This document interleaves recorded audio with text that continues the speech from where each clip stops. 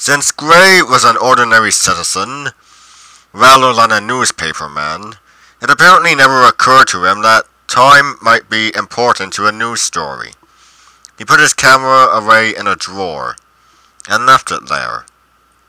3 weeks passed before the brother, eager to see if such pictures were actually on the film, took the camera out of the drawer and carried the film off to Inverness to have it developed. 4 of the 5 pictures came out blank, but the 5th showed an odd, worm-like shape, surrounded by mist and spray, weaving through the water. The photograph was published on December 6th by the Scottish Daily Record. Instantly, the story of Nessie took on new dimensions. Newspapers everywhere reproduced the picture. Technicians at Eastman Kodak were asked to examine the negative to see if it had been tampered with.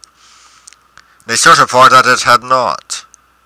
Zoologists were asked to look at the picture and offer their expert opinions. Scientists offered a variety of explanations: that it might be a bottle-nosed whale, one of the largest species of shark, or that it might even be a rotting tree trunk, forced to the surface by its own decomposing gases. In general, scientists were unimpressed, but the public fancy was captured.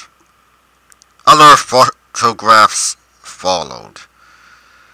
The most famous is probably one taken in April 1934 by a London doctor, Kenneth Rounson. Dr. Rounson, returning from a vacation in northern Scotland to his London home, was passing through the Loch Ness area when he stopped for a short rest near Invermoriston, on the road to Inverness.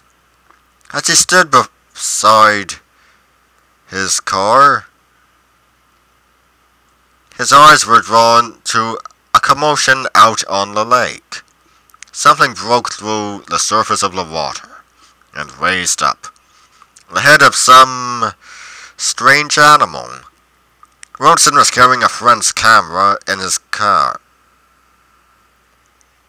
He had borrowed it to take pictures of trains in northern Scotland, and quickly leaned through his car window and grabbed the camera.